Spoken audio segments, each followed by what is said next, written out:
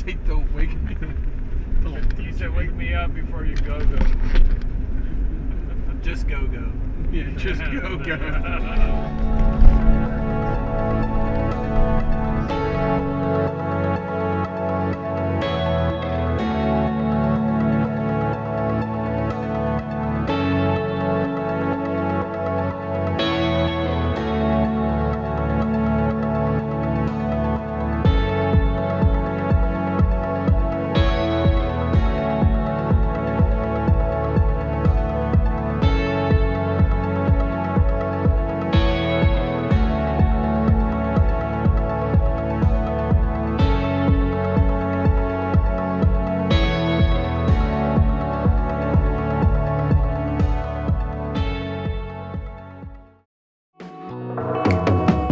So Healing Waters International is a clean water organization.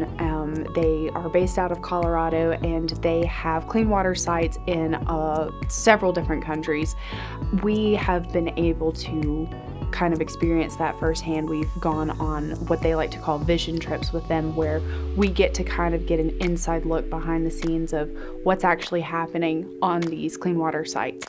It doesn't take long to figure out that the people that work there are extremely passionate about solving the global water crisis and doing their part, and doing it in the most cost-effective, efficient, most sustainable way that they can figure out how to do it. Here at Healing Waters, we believe that the global water crisis is one of the greatest humanitarian crises going on in the world right now. We are ruthlessly and singularly focused on this idea of bringing safe water, sanitation, health and hygiene capacity to communities in the developing world. Water is such a critical need for every single individual on the planet. There's not one human that deserves it more than another. The reason is because it is probably, in our estimation, the most fundamental building block of health, the most fundamental building block of economic opportunity, and then really just the fundamental basis for daily life. They have developed with their team of engineers a water filtration system that is easy to put together in all different parts of the world. If they don't already have the capabilities, we come alongside and invest in them in education and training so that they can build the capacity and have all of the tools and capabilities that they need to be the ones that can sustain it, and who, with that knowledge, can contribute new ideas and be innovative. It's really cool to see too their heart for sustainability. It's one of my favorite things about it is that Healing Waters equips people in the community to be able to take control and have agency over their own situation, because the people there in the community are the most familiar with the needs. We don't need to go in and convince someone that they should do a project with us, but really it's something that they would probably eventually figure out a way to do. These communities that Healing Waters is partnered with, they already want to do better. They already have that desire, that spark, that passion to take what they have and move it to the next step. Healing Waters is able to help them with the technology and show them how to run that, but it's 100% run by the people in those communities, and that's an incredible thing to see. We do that through water operations and business training, where the local members of the community are given training and opportunity to be the site operators managing the entire water system and everything that goes into the distribution model to make sure that their community has safe water. We also do health and hygiene education, which is the biggest thing that creates long-lasting change, is when a community receives the knowledge and education they need to help themselves. The timing is right, the relationships are there, and we're able to get it started hopefully sooner than later, because these communities have such desperate needs. It's a beautiful thing to see the men and women in these communities taking that agency and really working.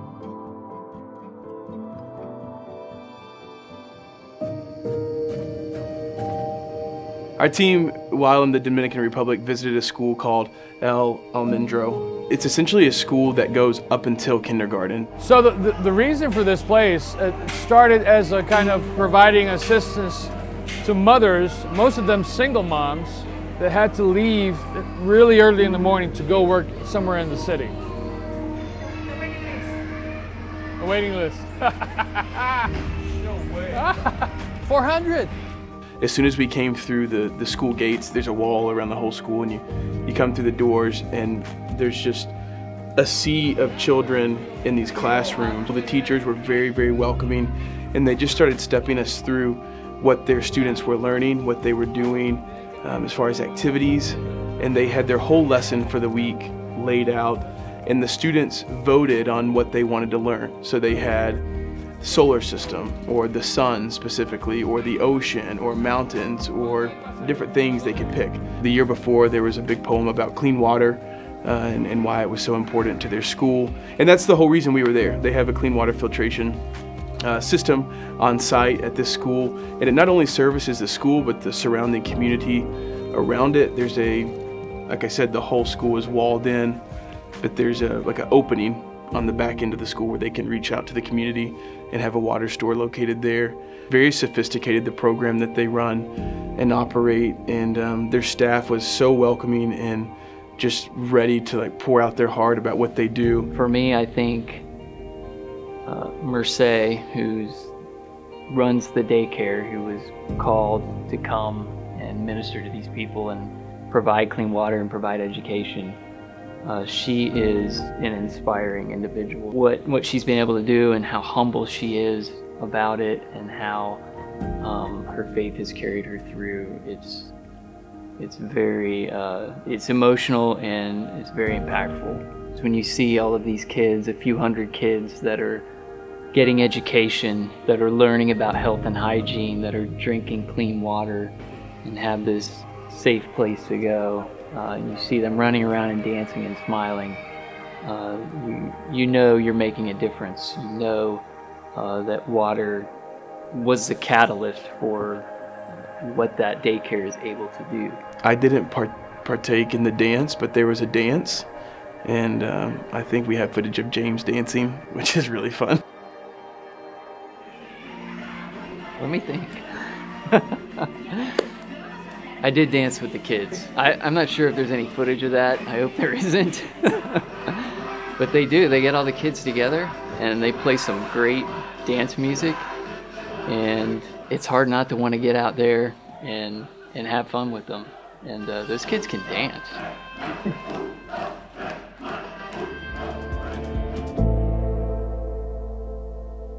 Yeah, so we visited a water site right downtown Santo Domingo, and it was really cool when we went in. I mean, it was a beautiful site. It looked very, very professional. Not that the others don't, but this one just looked, maybe because it was downtown, there was a curbside window on the sidewalk where people that live in that area can walk right up to a counter and just set their jug up or their bottles and be filled and pay, and off they go on their daily commute.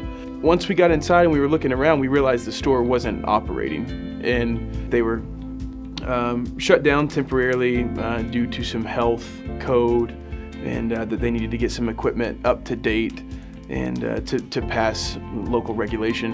And what that did for us, I think it put in perspective that there's challenges with these sites, but the site overall was really cool. There was a school upstairs, there's a church right there, kind of all in a city block. And up on the top, they had an incredible view of the city, and it was neat to go up and realize, we had just seen this water site that was not functional, and then we went up on the roof and we're just looking over the city, and it kind of put in perspective that this site serves this area, and how important it was to be able to get that site up and running.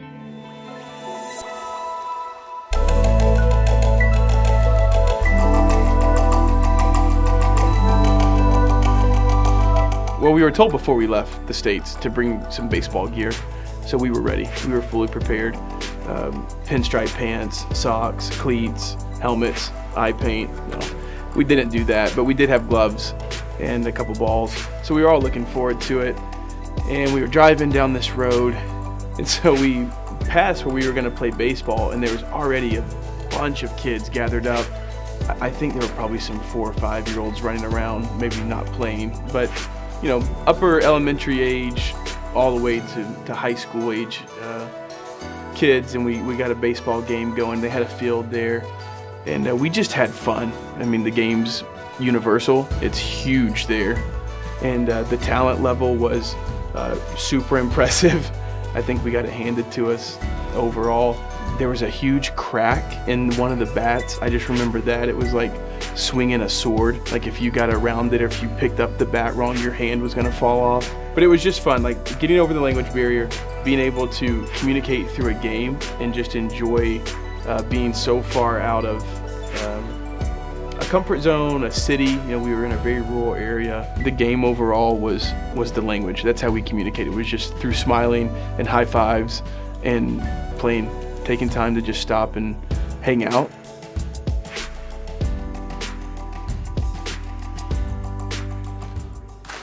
Consuelo is an interesting site. Pastor Julio there really has great vision, and I think the takeaway there was that they didn't stop at water. We came to a fairly large building with a set of stairs going up and a ramp going one way, and it was 2 stories, and it just kind of stuck out more so than what we had been seeing on the way in. And we pulled up to another gate, and there was Pastor Eddie and Pastor Julio came out and greeted us. And first we took off and toured their school and saw their church building. It was time to go see the bakery, and so basically, in my words, is that this site received their clean water filtration store, and the store was beautiful. It was one of the most impressive operations, really, of anything that I've seen, but especially these water sites. They're all very clean inside, very, very clean, but this one was just top notch. The front counter, like the store area, looked like a corner block market type place, you know, a glass counter, very, you know, what you'd be accustomed to. There was an employee there working. They were sold out for the day. There was literally nothing in the glass counter, and I thought at first, like, this is a bad sign, and then we found out that they had sold out, like it was just gone for the day. So then we went into the back, their production facility, and that's where I think everybody in our team had their mind just wrecked. They had a commercial grade bakery in the back, and there's a team of people in the back all wearing white, and they were just baking away. On top of the bakery, they took us up, and they have basically like an education room, a classroom, and there's a commercial kitchen as well, more like a home kitchen that you would see in someone's house. And they do classes for the community, and they bring just local community members in and teach all types of different cooking lessons, cooking schools, sanitation classes, you name it. The community can use this room for whatever they might need it. You're talking about a community where jobs aren't just, you know, sitting around waiting for people to fill them. And because the bakery, this is what's cool about it, it doesn't just provide baked goods for that immediate community and for their school, but they provide baked goods for other schools in the area that are doing similar things to what they're doing there. Like, this story is it. I mean, this is, you know, we talk about taking action with what we have and taking action to make a dent in the global water crisis. And then you see the site come in, and not only did someone take action to make that happen, but now this community has this huge vision, and they're able to take action with what they have and what they can create and what they can utilize their people for. And all of this started by simply seeing a need for clean water, putting a filtration site in, selling that water, and then having these proceeds, and they're able to do these incredible things. So when we talk about Healing Waters having this sustainable method, that's a perfect example. And I hope that that someday, you know, we can look at what we're doing and go, hey, is it as good as what the bakery at Consuelo is doing? We do taxes, but we do taxes to make a dent in the global water crisis.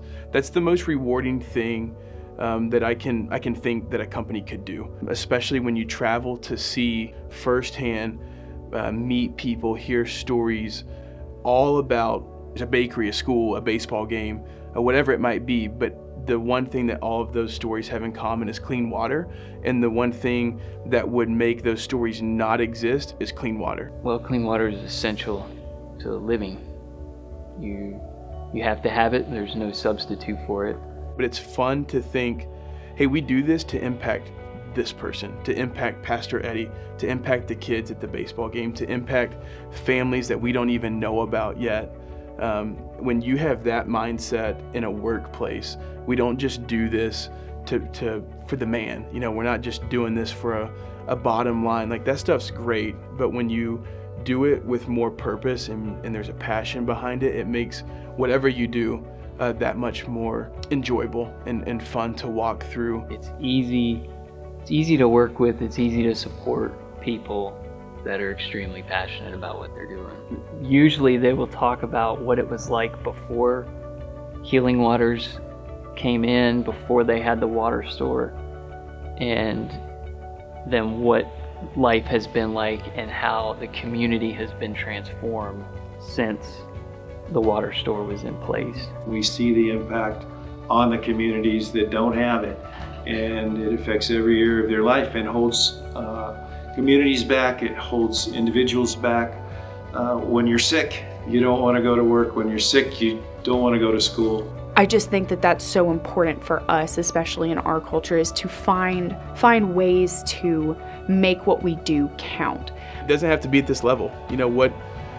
That could look so different for each person, each business, each organization, but do something. Find something that you're really passionate about. Find a company that, you know, is really holding themselves accountable to be sustainable long term. As basic as it is, it's monumental. And of course, there's research studies that have been put out by the UN that identify that there's no other single intervention that you could bring to community that would have more impact on alleviating poverty than bringing safe water.